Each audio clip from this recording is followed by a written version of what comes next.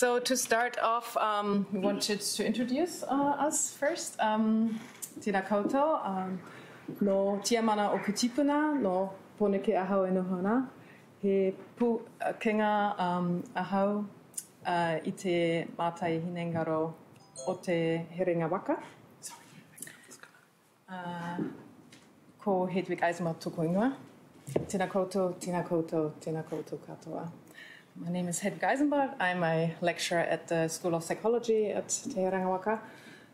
Originally from Germany, and was lucky to have been moving to New Zealand 5 years ago only, and to now be part of the School of Psychology with lovely colleagues and amazing students here, and some of them here. And it's my pleasure to be here with Erika te Hiwi. Kia ora, Hedwig. Tēnei te mihi nunui kia koutou katoa, kua hui hui mai nei I tēnei ahi pō. Ko waiau e tuaki nei no Ngāti Kahungunu, Rangitāni ki Wairarapa ahau, no Ngāti Raukawa, Ngāti Kauwhata hoki, ko Erika te Hiwi taka ingoa. Kia ora. So greetings everyone, my name's Erika.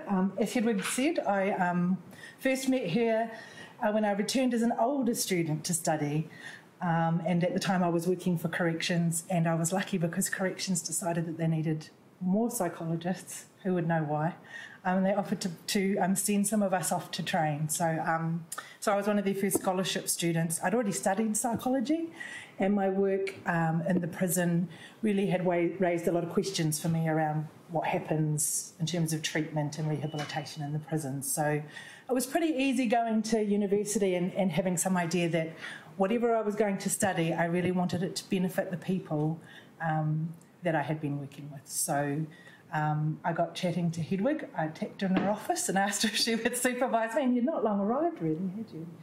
And one of the things that I said was, that Hedwig would know is that I'm very passionate about the role that trauma plays in people's trajectory in life, and particularly when part of that trajectory interacts with the correctional system. So, I said that's what I want to study, that's what I want to know more, it's what everyone needs to know more about, and I really hope that after we do this little bit of research, because it was a master's and not a PhD, that it carries on, and I'm really grateful to know that Hedwig has kept that going along with some of her great students. So onward it goes. So if anyone's interested in research, speak to Hedwig at the end. Okay. So I think I'm going to start... this thing, isn't it? I don't do much of this anymore, so I might... okay. So as I said, I'm a clinical psychologist in the Department of Corrections, and that takes on sort of a number of different guises. So just briefly, the bulk of psychologists in the Department of Corrections are employed in what we call psychological services. And that's, I think, around 200 psychologists, clinical psychologists and general practice psychologists work for the department. And they work, and this is where I was working, specifically targeting rehabilitation and offending behaviour. So it's not so much around mental health, although, of course, those things cross over, but it is about how do we help somebody to make some real changes in their lives. And that occurs in a couple of different ways. It occurs through psych services, psychologists that are based in predominantly around the country in community probation centres, and they'll work with people in the community, but they'll also go into the prisons and do individual-based work there. A lot of assessment work, including assessment for parole boards, and some treatment work as well. But the demand is high, so it's the psych services, as we like to call it, that do that work, and they also offer group treatment programs, special treatment programs, and I'll talk about one of the units that I used to work in probably next, actually. So I'll just have a look. Oh, yes. So they operate special treatment units around the country. There are 6 special treatment units. 2 of them are for sex offenders, and then they have 4 as a special treatment unit for violent offenders. So the one at Rimutaka Prison is called Te Whare Manaakitanga. It's approximately 7 or 8 months to a year, sometimes longer, depending on the person that's there and how long they've got to go on their sentence. And I worked in Te Whare Manaakitanga for about I think 3 or 4 years, went and studied, and then went back for a year. And so I just threw a couple of things up on the board that I think were particularly interesting to me. Now, the top picture I like to bring because it's perhaps what somebody wouldn't expect to see if they were looking at a photo of men in one of the units that technically caters to the most violent offenders in our country. And they're dressed in tutus. And I have great joy going around the prison, talking to men about the potential of doing a program like this one and saying to them, but you'll get to do ballet. Just for the reaction, which is generally like, oh, I don't think so. But actually, 9 times out of 10, they do embrace it. I'm pretty sure the fact that the tutors that come from the New Zealand Ballet Company, actually, you know, they're probably... spending time with them is probably a big incentive, but nonetheless, I think they gain a whole appreciation for the work and the exercise and the strength and fitness that goes into being a ballet dancer. So in Te Whare Manaakitanga, alongside of the treatment that they're there to do, the staff there are also looking to provide other opportunities to have experiences that may not have been a normal part of people's lives prior to coming to prison. And so that can include something like this high tea. You can see the little cupcakes sandwiches there. There aren't many men that come through the violent offender units who have had an opportunity to do something like a high tea with the tiered plates. And that particular high tea was conducted to raise funds for the New Zealand Cancer Society, of which a lot of the men had whānau members that had been affected by cancer, therefore were very keen to be a part of that high tea. Some of them served all of the guests that came. People had to pay for tickets, and we charged a lot too. And that was because it was all going to a good cause. And then some of the men just participated and learned what it was like to eat tiny little triangle sandwiches. And yeah, it was a lot of fun. But those sort of seemingly simple things, they're hard to organise, but they're very, very valuable in terms of giving people access to different experiences. And then the other thing I took from Te Whare Manaakitanga that I wanted to share was from one of the newsletters that came out from the unit, which is, I've put in the square there, the quote that I think someone had asked the men what was their greatest learning while they're at Te Whare Manaakitanga, and that was what they said, and it was very appropriate to the topic today, so I threw it on there. But it sort of, as a whole, kind of encapsulates what a place like Te Whare Manaakitanga can do when it's operating at its best. So I was lucky to work there for quite some time under psych services, and then spent a year in Palmerston North working at Wanganui Prison, Manawatu Prison, and in the community for a year in Palmerston North, and then returned back to Rimataka Prison, but to a different role this year. And it still astonishes me, I think I was saying before the talk began, it still astonishes me enormously that mental health, the provision of mental health services is relatively recent, at least locally in the prisons. I couldn't say over the whole country when mental health services might have started to be provided. I think it began with something called Improving Mental Health, or IMH services, and so it started at different times at different places. But in terms of having a team that specifically works on mental health difficulties that arise in a prison, our team has been at Rimataka for 2.5 years. 2.5 years. It's astonishing. So it comes under health, so it's separate from psych services, which probably doesn't mean much to most people. But for me, it's great because I no longer have to always be thinking, okay, how do we work on your offending? Although, again, of course, these things cross over. And my only job is how can I best support you to get through whatever it is you're getting through at the moment or trying to get through at the moment. So the ISPT teams, the intervention, support and prevention teams, multidisciplinary teams that were set up, and at the moment they're based in 7 prisons around the country. And the focus, our greatest focus, is on suicidality and self-harm, and the potential for self-harm, of which the numbers are enormous. Now I work at Rimataka Prison and also one day a week at Arohata Prison, and we've long known that those things were particularly prevalent in the women's prisons, but they are just as prevalent in the men's prisons. So that's our siren, I guess you might say, that if we get an email or a referral where it's indicated that the person might have been talking about having some suicidal ideation or engaging in self-harming behaviours, we will try and get there very, very quickly, but we can be called for any kind of mental health crisis in the prison.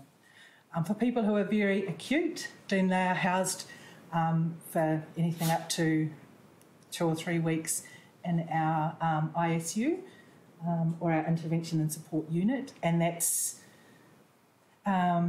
it's a place that perhaps at its best could function as a respite, but given difficulties with resources and things, it generally is a place where people are watching, all of the time. So, I guess it prevents self-harm and suicidality just because there's always somebody watching. People can be on 10-minute observations and be looked at every 10 minutes just to make sure that they haven't decided to take their own life. So, so outside of the ISUs, we work right around the prison, like I said, with anything from depression to anxiety, a lot of personality disorders.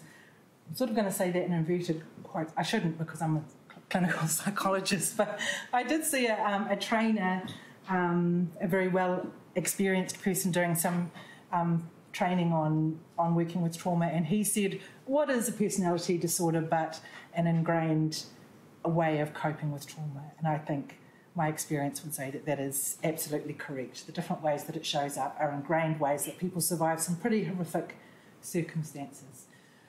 So, I work in a multidisciplinary team, ISPT team. There are 4 of us. And if you know anything about the prison, there are between 8 and 900 men in the prison as a muster on any given day. So 4 people to sort of try and have some sort of handle on the mental health issues of the entire prison population can be tricky, but we don't just do it on our own because we're a referral service as well. So I mentioned improving mental health earlier. They are a very experienced group of counsellors that we can refer people who are fairly straightforward, so not complex kind of cases. Maybe if there is such a thing, a simple case of depression, of course it doesn't tend to work out that way in real life, but we refer them on to IMH to have counselling. And then at the higher end of acute risk or acute experience of mental health difficulty, we're working with forensics and referring to them. And we also tend to hold prisoners because, like the prison, forensics beds are hard to come by, and people who probably need to be in a forensics unit are often waiting quite some time to actually get a bed. So that's at the very acute end. We sort of try and work with the people in the middle, but it's a very big middle. Any questions?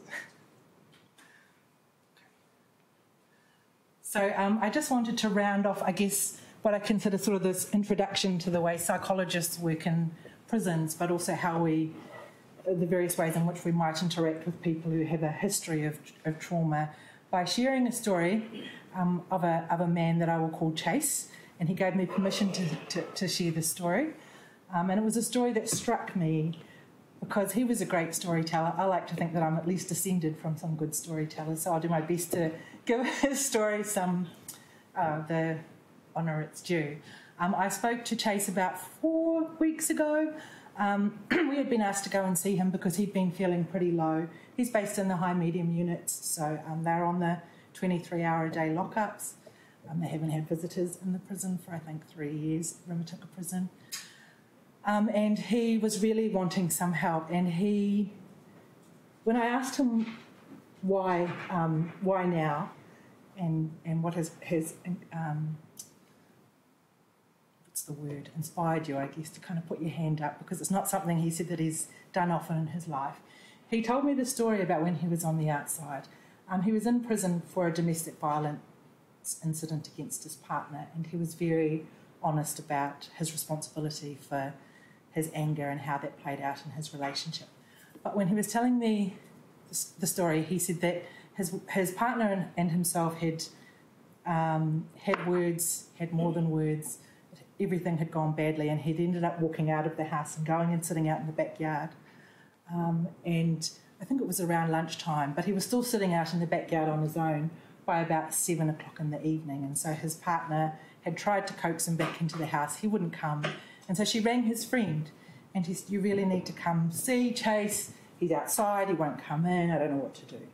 So his friend kind of bowls on over and walks up to Chase sitting in the backyard and says, "Hey bro, what's happening?" And Chase just sat there. He said he didn't look at him, he just kept shaking his head, and he said, I am just so angry all of the time. I hate everything. I hate everyone. I even hate you. And so the guy was just kind of like rocking back and forth on his heels. And he said, the very worst thing is that I have no idea why. And his friend was standing there, and there was silence for a little bit, and then his friend said to him, I think I know why, bro.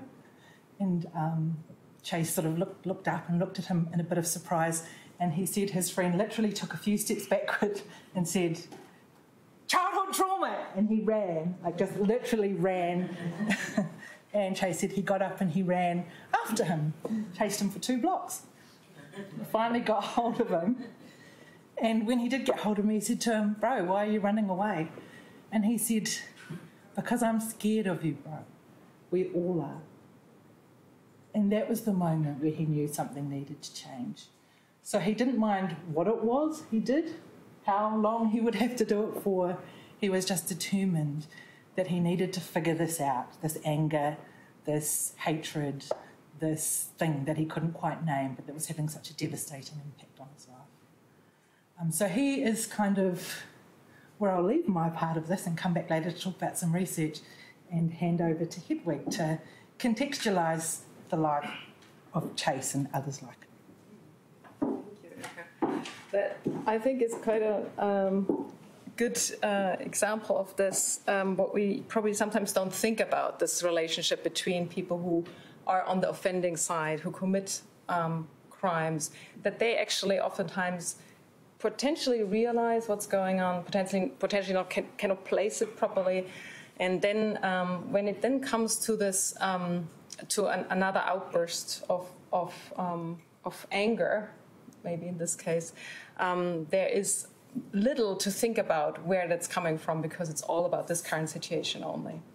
And so understanding this a little bit better, why that is and how these things relate, is something that, definitely was inspired by Erika coming into the office a couple of years ago.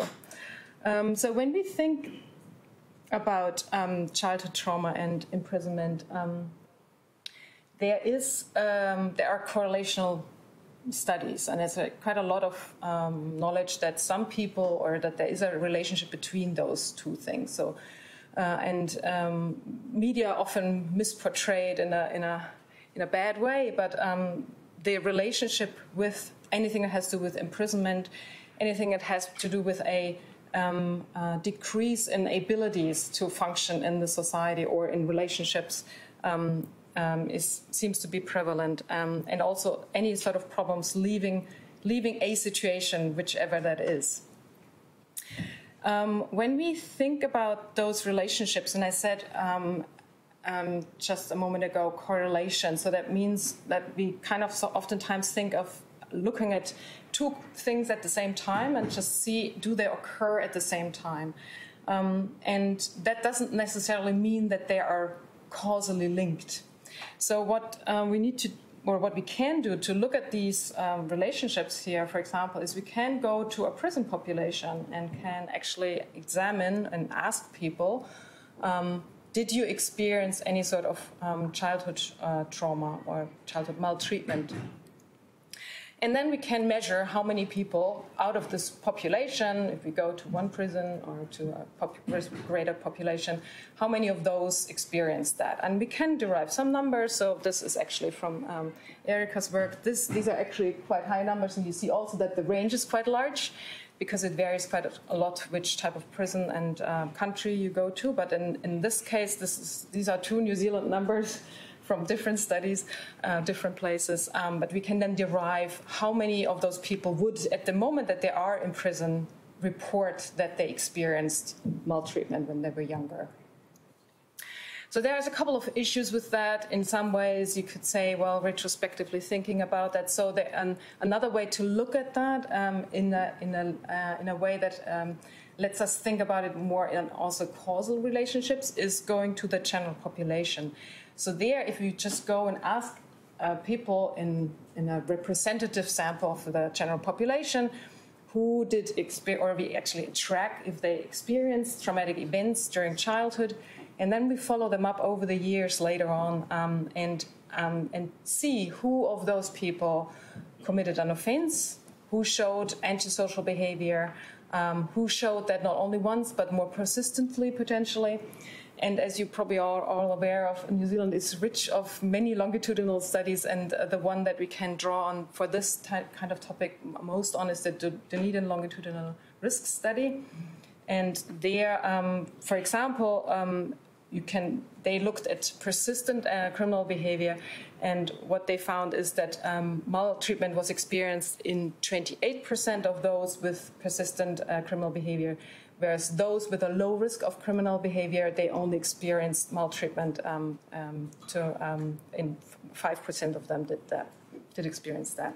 So you see there is a difference there in terms of there's a relationship there, but you also see it's not 100%, of course. So it's not like every person who experiences maltreatment in any ways will go on and show some sort of antisocial behavior.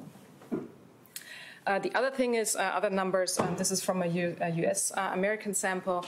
Is that there's a almost 2 times higher number of arrests in individuals experiencing childhood adversity in adulthood than in those who did not experience that. So while this lower panel here is some way of getting a better idea of potential causal links and trajectories, which is quite interesting, we oftentimes study and look into prison populations because there's a higher prevalence already, so we can actually go and look at those specific constellations. Plus, it's also interesting to see how that plays out in this current situation, where somebody is in a more intense living situation, also in prison, for example. So when we look at these relationships, we also not want to, now we know, well, there's a higher risk, so what? We want to also understand the mechanisms. So why is that? Because only if we understand why is it actually that for some people, not for all of them, but for some people, there's a development and there's a higher risk for showing antisocial behavior after such experiences. Why is that? What are the mechanisms? Because then we can not only, of course, we want to reduce maltreatment in the first place, but we can probably also work on what we can do to help people on the way to not develop this behavior. So when we think about potential mechanisms, let's just have a look. What are those? How can we describe these two phenomena that we're putting here next to each other? So childhood maltreatment, and you heard us already using different words there, and this whole literature is quite wide, quite varied in the ways of terminology. Childhood maltreatment, childhood trauma, early life adversity, early life trauma. There are different words that capture also different things. So we need to always, for each study that is published out there, always look how did they operationalize it, what did they actually ask and measure. A lot of the literature actually focuses on physical abuse and sexual abuse. Some include also physical neglect and emotional neglect, emotional abuse. But this is then already getting a little bit broader. Some studies even include things like state care or other adversity in childhood that can be also low socioeconomic status and other parental problems. But the more focused research really talks about sexual abuse, physical abuse, emotional abuse, and neglect. When we think about those kind of situations, things that a young person can experience, you can already, when we think about what could be mechanisms, you can think about things that come to mind immediately, like, well, if I experience this maltreatment from a person, maybe if it's a person that I know, somebody I trust, I learn to actually basically not trust that person. So there might be some things that go on in terms of cognitive mechanisms. There's also something, you can imagine somebody as a child who experiences these kind of situations would experience a lot of anxiety in that moment. And our body is very good in learning quite quickly from fearful situations. And so we can also imagine how that actually impacts the way that the brain works and the brain and our body reacts to stressful situations. And this is kind of reflected in what we see then when in the symptoms in adulthood. So the huge literature that is there talking about broader symptoms and effects of childhood maltreatment lists a whole bunch of symptoms that can show up. So depression, anxiety, so this is what we call internalizing symptoms, PTSD in some ways, but also aggression. Also effects on cognitive functioning, and also things like personality, and that's coming back to what you just said earlier. So there are a lot of effects here where we can already see, well, there might be some mechanisms that come through these experiences on a cognitive side, maybe through some sort of the way that personality changes, or also the way that the body actually functions. And what we do know is that childhood maltreatment does lead to higher alertness, more stress, like a different way of reacting to everyday stressors as well, a different way that the body works in terms of, for example, things like heart rate variability. This is almost a measure of how resilient a body is, and therefore also the brain. And what we call this overall, or can call this, is over-arousal. So people who experience childhood maltreatment tend to show a higher alertness. And PTSD, as post-traumatic stress disorder, is listed here as one of the ways that we can potentially grasp that with, if we want to, with a diagnostic entity. And on the other hand side, what we also know is that childhood maltreatment also leads to, or can lead to, maladaptive personality traits. What do we mean with those? Maladaptive because they're not helpful for a person to function in the social context. And these are borderline personality traits. These are antisocial personality traits, also psychopathic personality traits, histrionic personality characteristics that are leading to a lot of interpersonal problems. Coming back to this anger, the way that somebody is perceiving other people, and the way they are perceived because of the way they interact. So this dysfunctionality in interpersonal interactions, and again, you can see already, well, that's not too far from being aggressive or running into problems and potentially committing crimes that are related to other people. And last but not least, what we also know is that maladaptive personality traits actually have a link to treatment progress. And so now we're going to move into this thing of, this not only leads to behavior that is antisocial, but on top of things, and this is actually what brought Erika also to this topic, there is that can cause problems in the way that people can follow treatment potentially. That was at least our question, because we know this from a lot. The bulk of the research in this area has been on borderline personality traits, where treatment progress is oftentimes quite difficult, takes long, takes longer time, periods of time that people need to be in treatment, and can be much more of a roller coaster in comparison to some other contexts. And so for that reason, we thought that this might be actually something that might apply here too. And problems in treatment progress can mean getting into trouble during the treatment with other clients in a group context, not knowing where they go and just dropping out, and just not completing the treatment. And so bringing those three angles together, we were sitting there like thinking, oh, maybe we need to just look at this relationship between how people actually are able to follow a treatment program like the one that Erika was working in, based on or depending on what type of experiences they had in the past. I'm going to give this back to you. Oh, yes, please.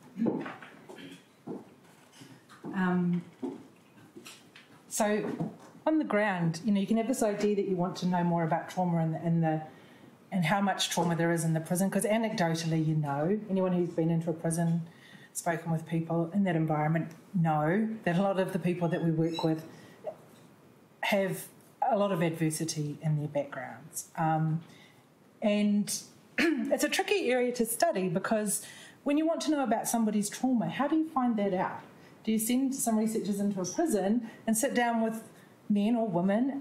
They don't know you, you don't know them. And in this one-off situation, you ask them questions about the things that Hedwig had on the board earlier. You know, there's a lot of issues with doing something like that. Ethically, there's a huge amount of issues that you would go in and gather that kind of information and walk out the door with it under your arm and leaving the person there to mull over the things that they perhaps talk about, if they've talked about it. So there was a lot of thought that went into actually capturing the levels of maltreatment. Again, picking up on what Hedwig was saying, we tend to use words interchangeably, that people might have experienced. And that was where the idea came to focus on the STU programs, the STU violence programs.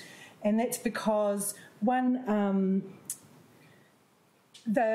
it's a therapeutic program, it's a treatment program. The men that are there for a significant period of time, and over that time they will build up a relationship, hopefully, with the people that are providing the treatment. And in the context of that relationship, there is information that's gathered in order to write treatment reports and things at the end. So the information that we needed is already gathered, which means there is no having to worry about going in and asking really questionable questions of this very vulnerable group of people. So we decided to do it that way, and of course there are great things about that and there are some limitations to that as well. So I looked at all of the participants that had been through STEP programs, those that had successfully completed and those that hadn't, and at the 4 sites over a period of 4 years. And what we came up with was a number of 423. So it's a good size number when it comes to research. And we had the data for these men. On average, when we were doing the research, what we found is that the men that come into the STERP, their average age at the start of treatment is 33 years of age, but that is skewed because the majority are quite young, under the age of 30. There's an ethnicity breakdown there as well, with 2/3 of the population in the STERPs being Māori, roughly a quarter Pākehā, under 10% Pacifica, and then that mysterious group of other. We also gathered information on the offending that had been committed, and also gang status. A lot of gang members coming through the STERP, because it is targeting people who have what we call a Rockroy score, or a risk of reoffending violently. They get a score, and they are the ones that are considered at the greatest risk. So that's anyone 0.7 and above, and their Rockroy score will come and have the opportunity to do treatment, perhaps, and it's a big perhaps. So when we did the research, it's really important to kind of note that the results that we got really only apply to people that are come through the STERP. So it's not like we can say this is true of the whole prison population, because there's a significant number of people in prison who are there for crimes that might not be violent. They might be repetitive or recidivist property offenders or things like that. So this is for violent offenders specifically. And also, in order to actually go and do the STERP, to actually meet the entry criteria to do a treatment program, you already have to have ticked a few boxes to actually get there. So, for example, you have to have shown a period of behavioural stability within a prison environment of around at least 6 months. And you have to have a low-medium security status. Now, how do you get a low-medium security status? By behaving yourself in prison. You know, it's all based on how many incidences you've had, how many times you've sworn at the guards, how many times you've been in a fight. So in order to actually just get in the door, you already have to be having some ability to manage your behaviour in the prison. So again, our results can't say anything about prisoners who perhaps, who knows, this is total guesswork, have massive amounts of trauma, who actually don't get to manage their behaviour at all. We don't know. They sit in Paremoremo prison in the maximum security unit, and they're released from that unit if and when they're released. So chances are that, or we could hypothesise that the trauma or exposure to traumatic events numbers for them could be even higher still. So this is a specific group of men who have the opportunity. Yes, Ken. Is that number right? So average of 67 previous convictions. It's staggeringly high. It is staggeringly high. So, well, perhaps I imagine again that's the average. But then the average of previous convictions is very high as well. Although, you know, you can get one court conviction and have about 5 different...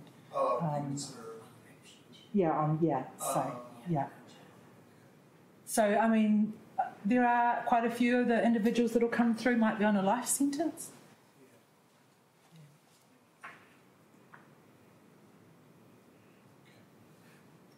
Any other questions? Okay, so I was really intent upon being able to put some numbers though, because it was really hard to find numbers of how much exposure to adverse childhood experiences or childhood maltreatment there was. Is to try and start to get an idea of how high this number is, because I have to say that having done treatment in a number of different places with people, I've never sat down with somebody and having perhaps over several sessions heard their story and know what they've done, I've never not been able to see the through line, you know, the way those things connect. Now, they might not connect that way for everybody, but it makes some kind of crazy sense, as in it's not like completely out of the blue. And when on the few occasions that it is, I have learnt to stand back and say, something's missing here. And inevitably it is. Over the course of time, you find out that for whatever reason, you didn't have the full picture of. It always makes some kind of awful sense. So what we found in terms of types of maltreatment in the sample, and we used, is everyone familiar with the adverse childhood experiences research? Fantastic. So this started in the States, I don't know how many years ago, 20-ish, where they started to really put some numbers behind how these experiences that people can have in their early years really impacts a person over their life. And what they found was that the higher the types of maltreatment that you're exposed to as a child, the more likely you were to have not just mental health difficulties or difficulties with the law, but actually massive health disparities in terms of suffering from cancer, diabetes, everything, heart disease, you name it. The more exposure you had, the worse your physical health was likely to be, and of course, unsurprisingly, your mental health and your behaviour in the community as well. So what we found of the 400 and something or other men that we ran through the research is that only 3% had reported no experience of childhood adversity. And you could say, well, we will say that 58% have experienced 4 or more different types of adversity. Like, this doesn't even take into account how long that adversity was experienced for, whether you had multiple types, just whether you had exposure to that particular type of adversity. We actually extended in this study from the ACEs to focus specifically on physical abuse, sexual abuse, and psychological or emotional abuse, as Hedwig was saying before. 2 different types of neglect. So we were looking at neglect of the necessities of life, roof over your head, regular meals. But then we were also looking at neglect as in, did you feel that somebody had their eye on you, that you were loved and valued in the home that you came from? So those were 5 of the things. And then we added in, I think, witness to violence in the home and time spent in state care, which seemed particularly important given the Royal Commission was going on and a huge number of men that were in the STU programs had spent time in state care. And it's not hard to see that time in state care, even in a positive experience, as some people have positive experiences, it's still separation from a family. It's still likely to have occurred in horrific kind of circumstances. So all of that, is included as part of that traumatic experience. So the thinking was, if a person scored really high on this measure of exposure to these awful experiences, then potentially that would make it more difficult for them, well, I've already said to even access the program, but for the ones that did get to access the program, it was likely that would make it more difficult for them to complete the program, to see it through to its completion, to be considered treated, and it would also make it potentially that their progress was not as sound as we would like it perhaps to be. if they did actually manage to get to the end. So those were the hypotheses. Would that be found to be true? And the way we measured it is we looked at two different things. Again, we're looking at data that already exists, so we had to make the best with what we had. There's a personality measure. The Millen personality measure is what is given to all of the men that come into the STUs, and on that measure there is a group of items that are measuring supposedly PTSD. So we took the scores on the PTSD part of the Millen, and we compared that with treatment completion and how people went through the program, and then we also took their what do you call it? Not the ACEs score, but their amended kind of ACEs score, and had a look to see the higher the number, did that mean you were less likely? Basically, was the hypothesis shown to be accurate?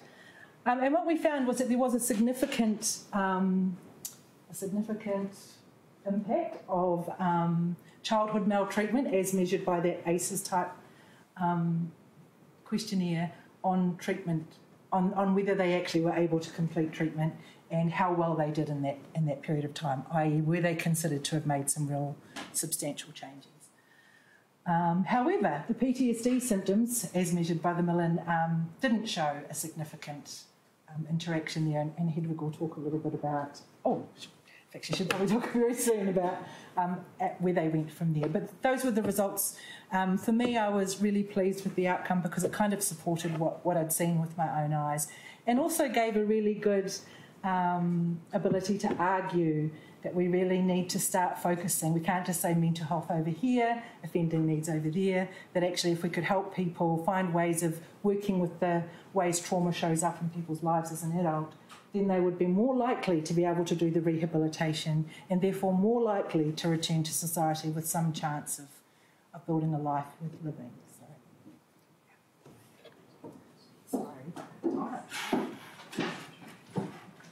We actually did what Erika was hoping. We followed up with a follow-up study that basically is using the same data set. And Tjasha Kushrin, another master student, then looked into one other component. We were wondering if any of those maladaptive personality traits that I mentioned earlier, if they would have an impact on this treatment completion outcome. And we found the only variable that actually had a slight relationship with treatment completion were psychopathic personality traits, but the other traits did not relate to it. And the same thing for treatment progress, there even more so. That's basically the only predictor, significant predictor throughout all of those models was childhood maltreatment. So what do we do, or what do we need to do coming from this? And as Erika said, it points out this really, really strong relevance to address this in some ways.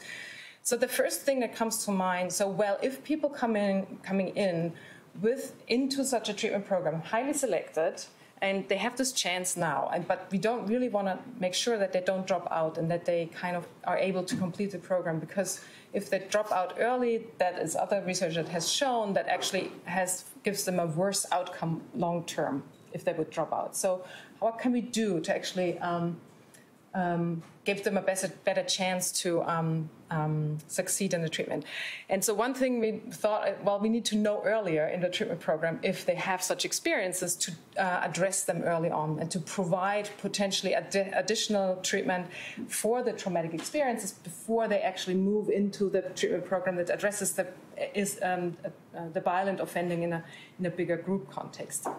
So what came from here was a study, a project that one of our current students, Jacinta, is working on, to ask actually the men currently in the treatment units who are partway through what they would actually like, or how they experience this process of being asked about traumatic experiences.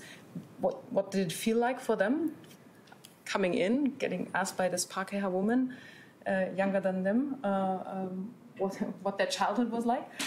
So how it was for them, and how they could imagine such a process to happen, how it would need to be in an early stage of the treatment to be asked about this so it can be addressed.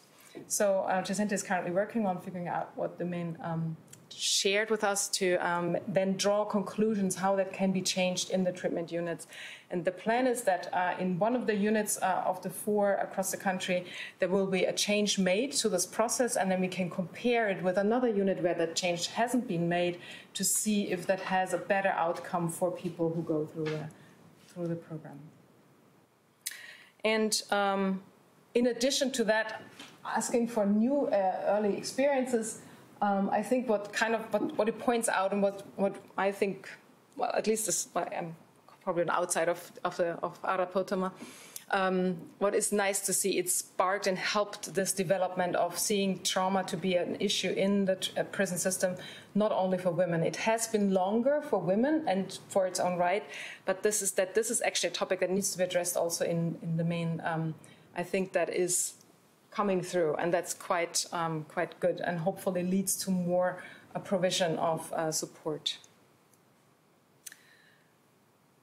Okay, so I think we have a couple of contact information here, Erika's email address as well, some helplines. If you feel now this was a little bit too much and you want to talk to somebody, please refer to those.